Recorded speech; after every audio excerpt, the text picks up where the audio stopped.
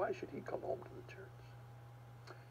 Well, if one wants to be where there's truth and accurate biblical teaching, intellectual foundations, the Eucharist, which is Jesus Christ sacrificed and resurrected, in which we participate with him, there's a whole series of things that have their completion or their fullness in the Catholic Church.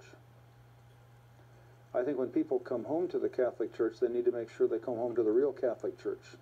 Because you have some people either liberalized or they've lost their faith. There's some strange things happening in the Catholic Church. So you want to make sure you're coming back to the real church, which means we're coming back to the Scripture, to the tradition, and to that which is really true.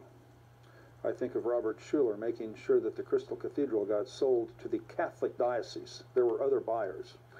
And he said, I want to have this sold to the Catholic Church because I know their doctrine will not change.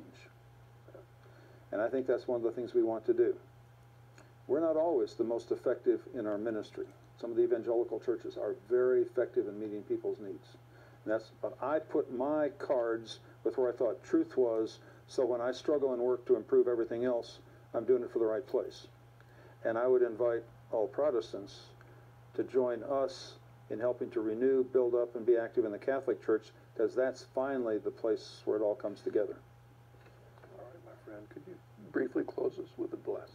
Sure, let us pray in the name of the Father, and of the Son, and of the Holy Spirit. Amen. Dear Lord Jesus, we're at a time of war with the values of the world, with the values of sin, with evil spirits and devils which prowl around.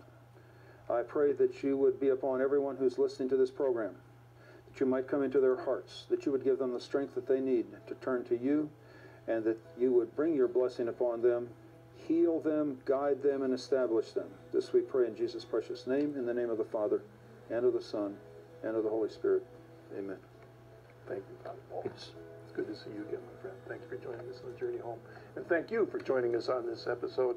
I hope that Father Paul's journey is an encouragement to you. God bless you. See you again next week.